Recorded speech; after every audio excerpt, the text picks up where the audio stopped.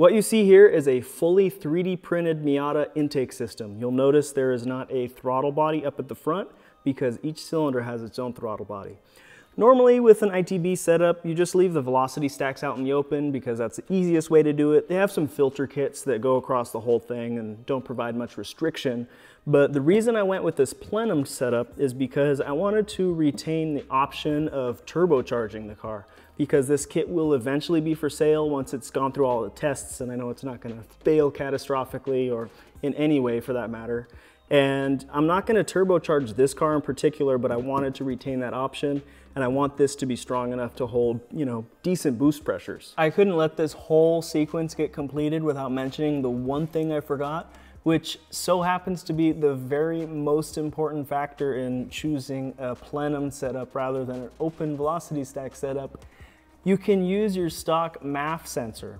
So it eliminates all of the tuning complications that come with an ITB setup, and you literally just plug it into your wire harness. I think it'll even work with the stock ECU, which is definitely the goal of this design. I'm gonna test all that before I advertise it, obviously, but yeah, plug that in, good to go.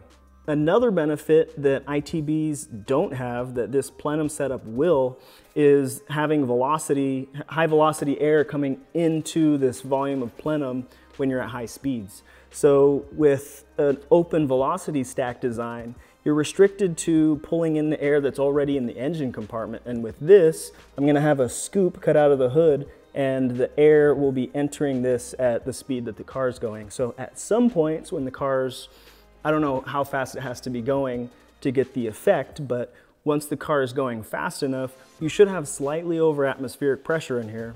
Poor man's boost. So with that, I'm going to go ahead and take this apart piece by piece and show you what's inside of it and how it came to be.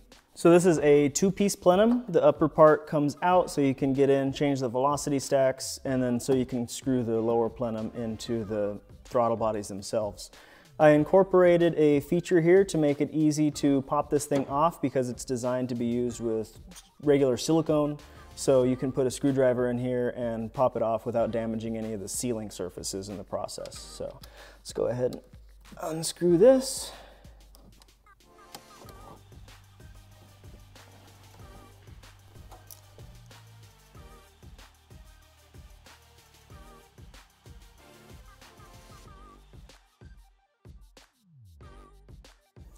So here are our velocity stacks. They are removable, replaceable. I'll be able to print these in different shapes and lengths and designs, and they'll be easily replaced. They seal with a little bit of silicone and one screw to hold them in place. Now you'll notice there's some crazy tubes coming off of these things, and that's an experimental design that I am going to explain to you right now. I want to just cut in here and interject for a moment. If you're enjoying this content, if you give me a thumbs up, it super helps me a whole lot because it makes the channel grow and flourish, and I can share this stuff with everybody. Share information, share products, share knowledge, the little I have. But if you give it a thumbs up, I super appreciate it. All right, we got Kirkland brand engineering explained over here. Sorry, Jason, I'm borrowing your YouTube format for a minute. But unlike you, I have to write with my left hand, and I didn't go to engineering school. So if any of this theory is based on incorrect engine physics, please let me know. But in any case, this is what I think is going to happen. So first I want to talk about a few principles of exhaust scavenging because they apply to this. Now in exhaust scavenging, as that hot exhaust is exiting your exhaust valve, going down the exhaust pipe, when it reaches a change in diameter, you have a negative pressure wave that goes back into your combustion chamber, and that negative pressure wave, the purpose of that is to evacuate as much exhaust from that chamber as it can so that you have more room for air as it enters. When you have the exhaust system dialed in, I'm using very non-science terms. When you have the exhaust system engineered and designed to optimize performance, you can very effectively change where you see the power on the RPM curve. Now those effects of exhaust scavenging also apply to the intake. It's just not as consequential because the air is at a much lower temperature meaning it has less energy in it, so what you do to it doesn't have as much of an effect on the output of the engine as exhaust does. But anyways, it's not worth ignoring altogether. So this is different. This is a whole different format for me. This is weird. It's hot in here too. I'm sweating. Okay, so we've designed this with really long velocity stacks because for the most part, I want low to mid-range performance from this engine. So the reason that happens is because the air in a long velocity stack has more time to accelerate. So by the time the air reaches the intake valve, it has a greater velocity than it does with a short velocity stack. Now, the benefit of a short velocity stack is that it gives the engine a shorter resonant frequency. So when it's operating at high RPM, that negative pressure wave that comes up from the combustion chamber, it doesn't have much time to bring more air into that combustion chamber because that piston is moving a lot faster. So it needs to have access to the air quicker than a long velocity stack can give it. So those are the basics. What this is a Venturi system. I've created a Venturi at the base of the velocity stack. The diameter of this Venturi is still slightly larger than the combined area of the stock throttle body, so I don't think it will create a restriction. If it did, it's not going to have a positive effect no matter how well it's designed. So I think it's not restrictive, and as the air comes through this, it's going to start pulling air into the velocity stack of cylinder 3, which is going to be the next cylinder to call for air. And then the air continues its journey, goes down into the combustion chamber, and as it reaches this change in volume, the negative pressure wave comes up and it finds the Venturi before it finds the rest of the velocity stack. As this center section of the Venturi fills with vacuum from the negative pressure wave, it pulls air through this tube, which it will be more inclined to do because the air can move faster through this tube than it can through this large tube because the diameter is smaller, and it in turn continues to fill this velocity stack with air. So the theory is by air entering this, the negative pressure wave coming up and drawing air through this tube will prime the velocity stack for cylinder 3, which will be the next cylinder to call for air. So when cylinder 3 goes to call for air, the air will already have some velocity to it. So what I'm hoping is you're going to get the benefit from the high velocity of a long velocity stack, and you're also going to get the benefit of a small resonant frequency of a short velocity stack, because as this pressure wave comes up, it has quicker access to air than it would if the pressure wave had to go all the way through to the top of the velocity stack. That was a mouthful. Okay, so what I'm hoping is the effect of all of that put together will create more area under the curve. So this black line represents a long runner where you have a little bit better low RPM and mid-range RPM performance, and it falls off up top. And this green one represents a short runner where it doesn't perform quite as well all the way up through the rev range until it gets to the very top and it takes off on the long runner design.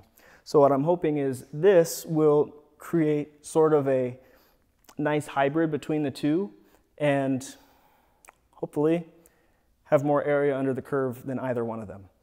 But until the car's on the dyno and the numbers prove the experiment, then it's just talk. So we'll do a video like that in the future. We're gonna try a lot of different velocity stack designs and we'll see if this works. So while I'm taking this apart to show you the next piece of the puzzle, I wanna give a shout out to David over at Making for Motorsport, because from all the way over there, you have really contributed a lot to this project. I watched pretty much every single one of your videos on ITB setups, especially the generic video about 3D modeling. That was basically the only 3D modeling course that I've ever taken, is those 2 long videos that you produced. And from that, I created this whole system. So I just want to thank you for that. It's really cool to be a part of the, you know, the greater community of YouTube and what everyone's offering to each other. So that's awesome. So here it is, the lower plenum. There's really not a whole lot to be said for it. You have 3 screws per throttle body. 1 goes into the manifold, 2 go into the throttle body themselves. And yeah, sturdy construction. It has inserts for the top plenum to go on there. And it's sealed just with a coat of your choice of RTV silicone. All right, now let's get into the absolutely most excruciating part of this whole design process, the intake manifold. I've gone through a couple different materials. This is carbon fiber polypropylene. I started out with carbon fiber nylon, which is an excellent material, and the only reason I chose this rather than that is because the material itself is cheaper. And also it's cheaper to print because you can run a much cooler build plate temperature. But it came with its set of problems, that's for sure. So let me unbolt all this and we'll take a closer look at it.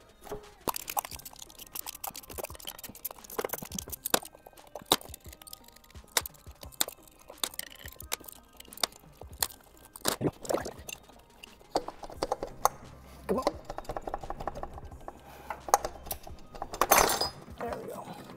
All right, there it is.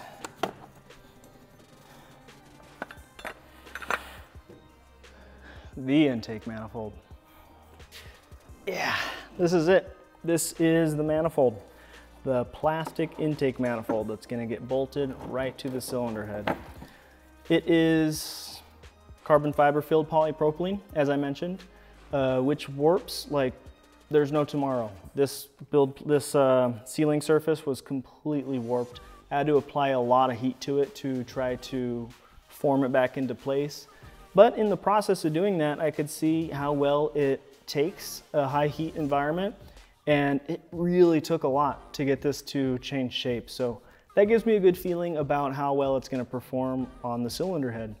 Most manufacturers that make plastic intake manifolds bolted to engines use a ridge on the inside so they can put an O-ring in there, which means that you don't have to put as much clamping force on the plastic because it really can't handle that much clamping force. But I wanted to go a different way. I wanted to try it with just RTV alone, which does a great job sealing, just because I didn't want that consumable item. Since RTV is cheap and plentiful, I wanted to, this whole process, this whole car, the products that I make are designed to be really cost effective. So I want to see if I can get this to work with just silicone. Other than that, the only other thing I was concerned about was creep. So over time, creep happens with any material, but most notably plastic because it's a lot softer than metal. Over time, the fasteners used to clamp this down they'll keep the same position, but the material will actually move away from the fastener to the point where the fastener is not tight anymore. So that's called creep, and in order to prevent that, I'll show you just this first. I had some pieces cut out, a piece of 1/4" steel and a piece of 1/8" steel, and I welded them together, finished them off, and they go around the outside of the intake manifold like so. So the purpose of the top of it is to distribute the clamping force evenly across the whole surface of the manifold, and it has these nice edges so that if the material does want to move, it doesn't have a place to move to. It can't ooze out very easily across the sides. So I didn't want to go all the way down because I didn't want any clearance issues, and I didn't want the metal to touch the head before the plastic clamped down all the way. But yeah, I think it'll keep it from loosening up, but only time will tell. Some long endurance races will tell us whether this thing's gonna hold up well or not. So yeah, that is the piece. So if you've enjoyed this content, check out some of the other content I've done, and peace out.